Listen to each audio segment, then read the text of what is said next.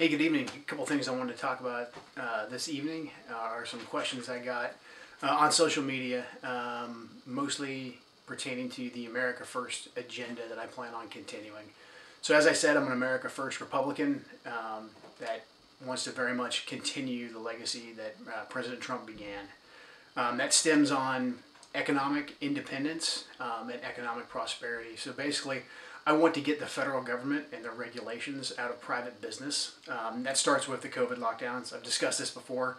We've got to end the COVID lockdowns. From the congressional perspective, we need to cut off federal funding for COVID relief once this stimulus is passed. I'm going to do a more detailed video tomorrow on the current COVID relief boondoggle bill that's going on right now. But back to America First. I plan on doing everything I can to deregulate our key industries out here and enrich them.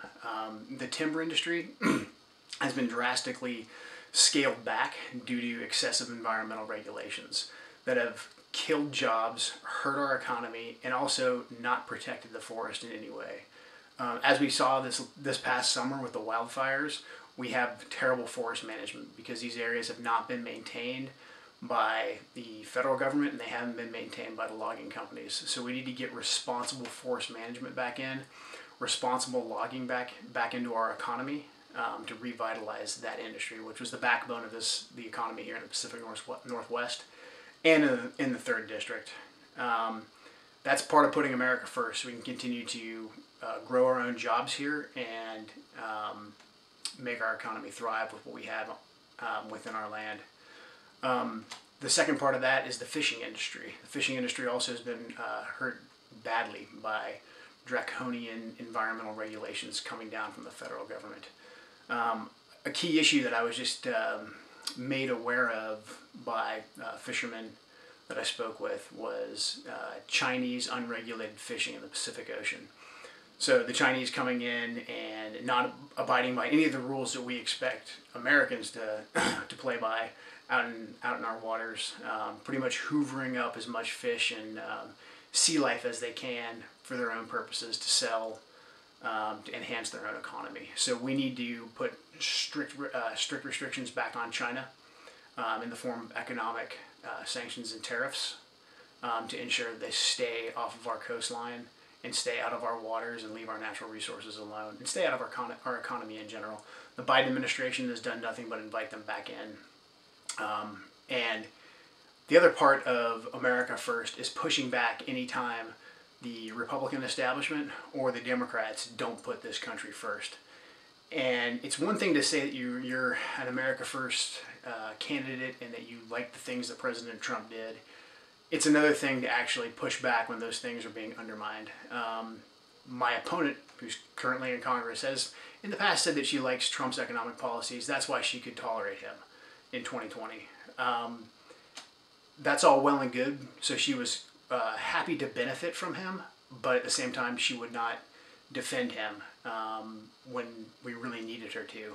So that's why I'm running. That's why I'm putting myself out there, because I want to be the one that goes and fights for the people of this district to put this country first. Another huge way that we put America first and we continue the America First Trump legacy is by ending our endless wars and getting out of these foolish, costly, and quite frankly dangerous foreign interventions. It's near and dear to me. I lost my wife fighting overseas. I lost countless friends fighting overseas. And the vast majority of our blood and treasure that's been spilled in the Middle East has gotten us nowhere, but in the strategic position that we're in right now. Russia and China know they can chip it away at us in these foolish wars, and we really get nothing from it. We need to retain energy independence over here in America, back in the States. We need to open up the XL pipeline and do more exploratory drilling. We need energy independence. We are an energy powerhouse if we choose to be. Again, it's one thing to say that you support these things.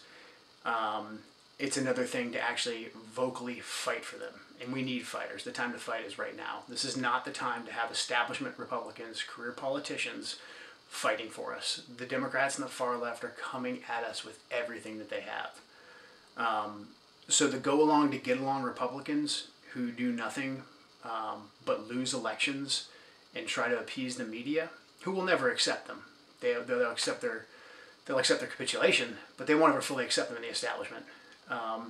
They're all too happy to have the establishment Republicans there doing, you know, whatever it is just to get a good positive headline in the New York Times. We need strong Republicans that will put this country first and fight. And that's why I'm doing what I'm doing. And quite frankly, I need your help if you want me to continue to do it. I need some help in the fundraising aspect. And then I also need to have continual engagement with you. Let me know what issues matter to you. Give me your take. Let me know what I could do as a congressman to put our district and our nation first. So if you like what I'm doing, please go to joekentforcongress.com. Engage with me, and please, if you can, I'd love to have your donation. Thank you.